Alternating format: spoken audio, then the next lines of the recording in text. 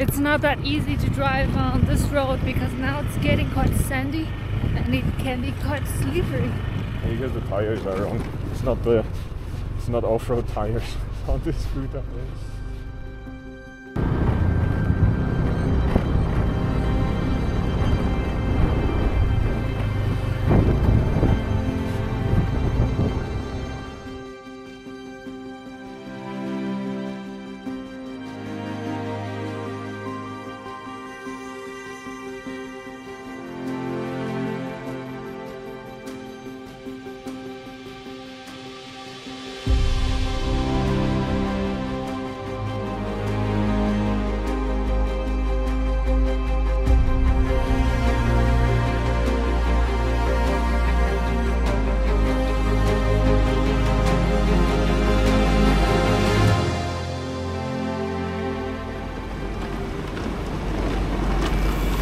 Hello everyone, welcome back.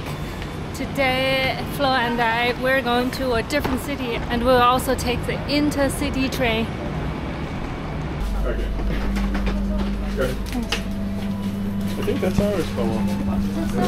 So what we have is called a business lounge. Executive. So it's more like a business class, I guess? Yeah, it is. Yeah, the whole train is very spacious and the seats are very comfortable. It's clean and there is a lot of distance between the two seats. And there is even something here. So that tall people can sit very comfortably in the train. So now we had a 6 hours ride to reach Malang, and honestly it's quite a comfortable train, I have to say. So there is air conditioning, there's lots of leg space, and the ticket, it was around, I think, 20 euros.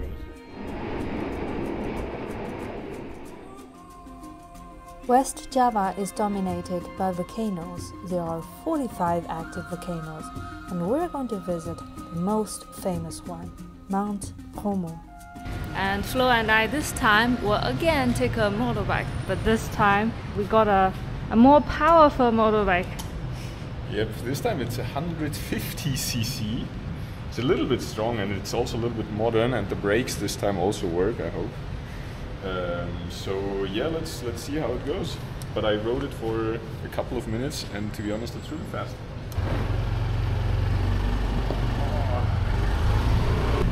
How long does it take to get there? 2 hours? But maybe we managed to be faster. Although there is always not traffic lights, you can always find people who are standing in the middle of the street, navigating the traffic.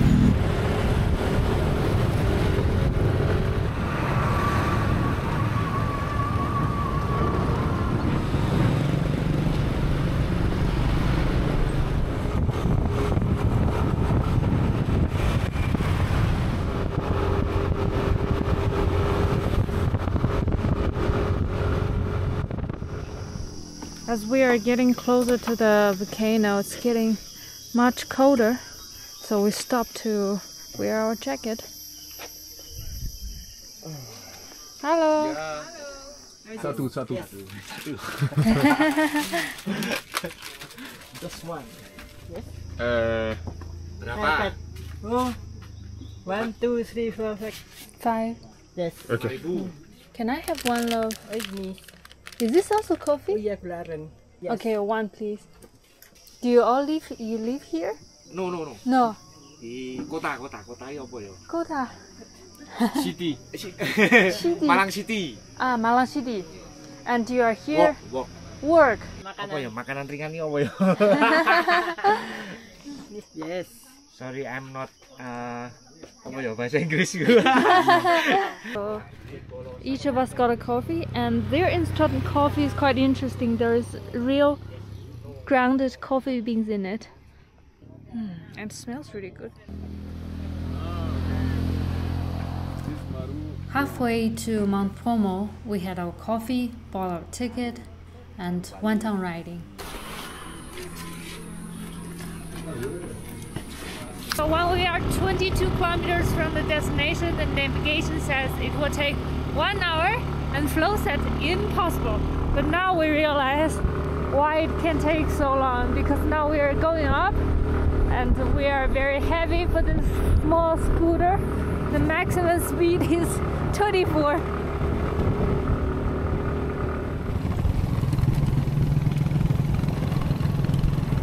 Are you sure it's this way? Yes. Okay.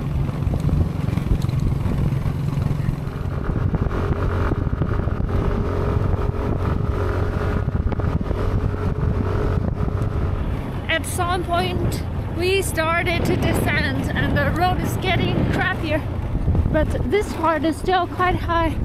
So look at that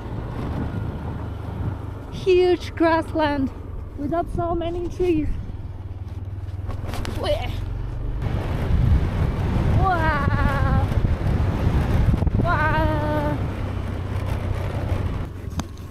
There are many sub roads, so we actually are not very sure which is the right one. Not seriously. Oh, come on. It's not that easy to drive on this road because now it's getting quite sandy and it can be quite slippery. Because the tires are wrong. It's not off-road tires on this scooter. Let's see, it's doable with the off-road scooter. Okay, should we go straight or there? No, let's go here. So the last 2 kilometers are dirt road. It's 7 kilometers, Bobo. 7? Oh my god. Hey, I want to get off. Be careful.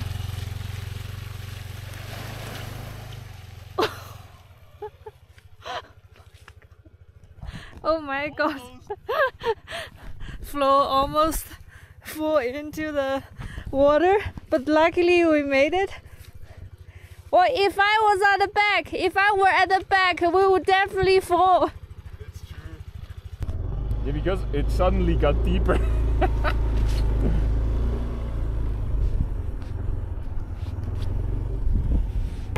This is an adventurous guy's dream.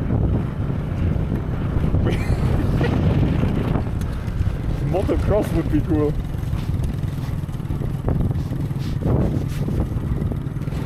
By the way, this is all volcanic soil where we're riding on. That's why it's so dark also.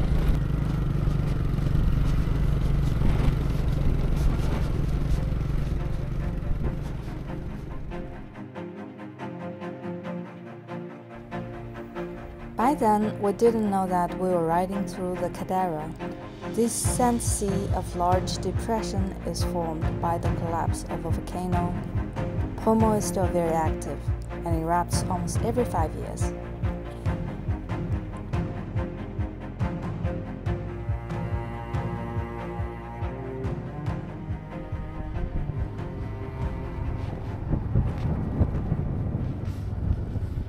We are basically driving on the volcanic ash.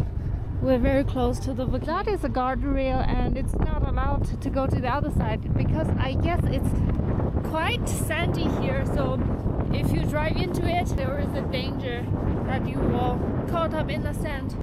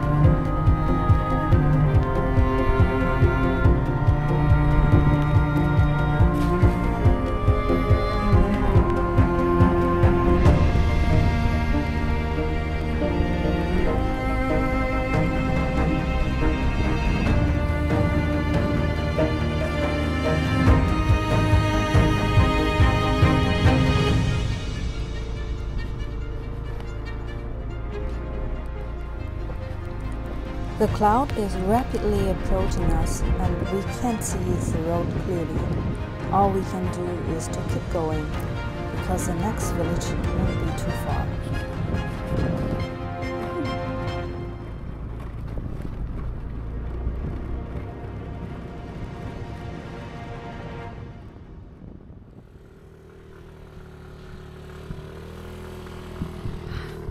This part, the sand is so thick that I have to get off and Flo have to push it.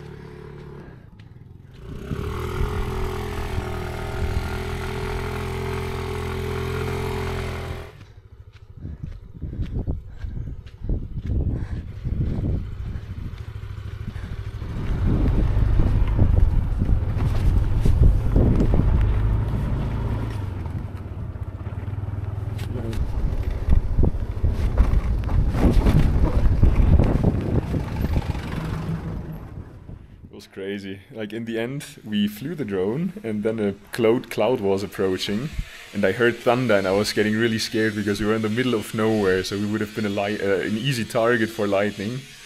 And then we continued and the cloud came really fast and then you didn't see where to go anymore because it was so foggy. And then at one point we got stuck, but it was luckily just before the real road started again, so it was kind of an action, but now we made it here. While we were riding, I saw some other local people. They are also on their scooters. In between those two villages, there's a huge area that is so sandy. Probably it's because of the volcano ash. There is no hard pavement. But finally we've reached here. So we have 2 beds, like a standard room. Shower, toiletries, so yeah. The village we stayed is on the edge of the caldera with an altitude of 2,217 meters. We walk on the street. There are a few trucks that sell durian and rambutan, some stands that sell bakso, a soup with meatball and tofu.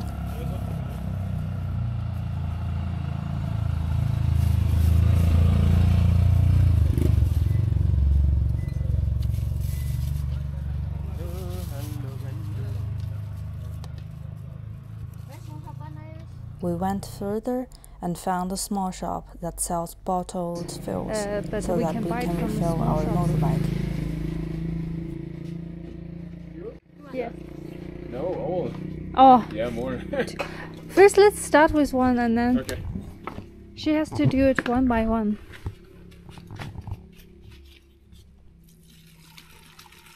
This is the closest, the only one that we found in this small village.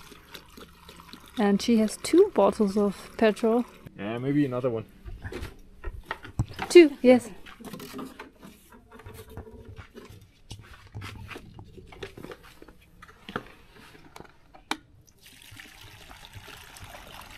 After securing the bike, we went back for dinner. We were very excited to try some new Indonesian dishes.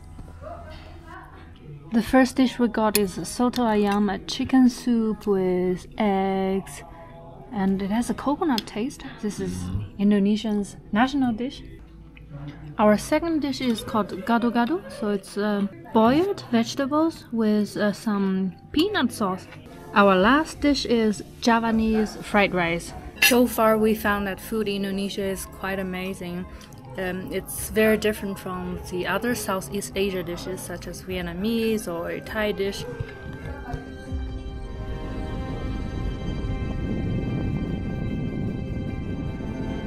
Flo and I we woke up at 4 a.m. this morning for the sunrise. So this is the view. That's a village where we stayed. And this is Mount Bromo and the one from which the cloud is rising, that Mount Bromo. Yeah, Mount Bromo is still an active volcano, that's why you can still see the smoke, and later on we will even hike to the caldera to look into the crater.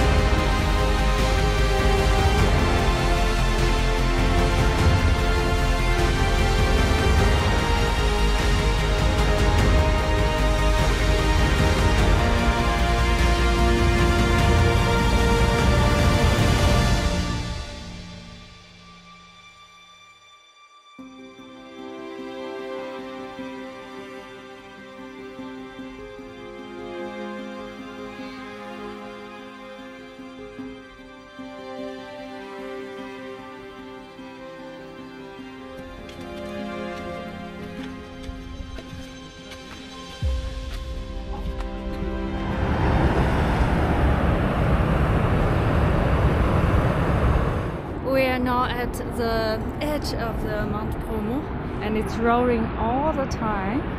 So it's quite scary because there is very intense tectonic movement beneath the earth. This is a moment when you can feel the power of nature, but also you can also feel how frightening it is.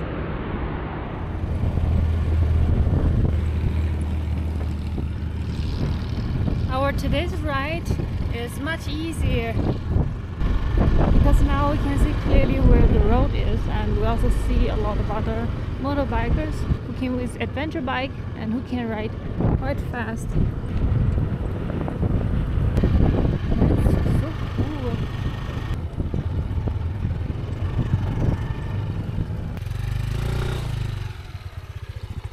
Do you need me to push?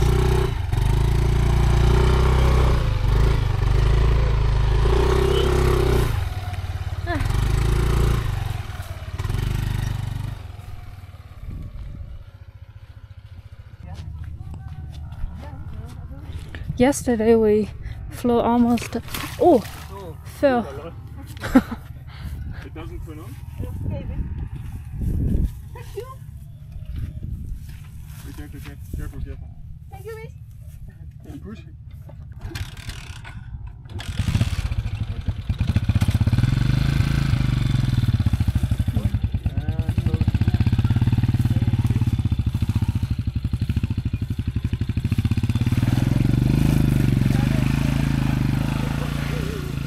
Whoa, they managed.